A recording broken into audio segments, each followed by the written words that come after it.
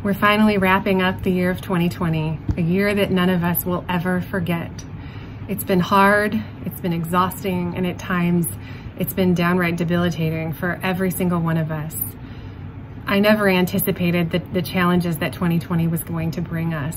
I was looking forward to this new year, all of the great things, the new changes that we were putting out in our departments and across the system, and everything got put on a standstill for a moment. And we had to learn how to pivot really quickly. We had to learn how to make PPE last forever when we didn't know if we would have enough. And we had to figure out how to be safe in an incredibly unsafe and scary situation.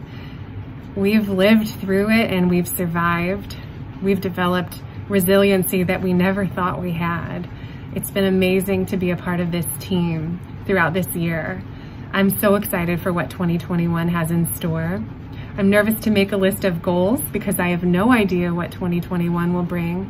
But one thing I've learned in 2020 is that being a part of this team and this organization, we are 100% capable of accomplishing every single thing. And I'm so glad to be able to do it with this amazing team at Beacon.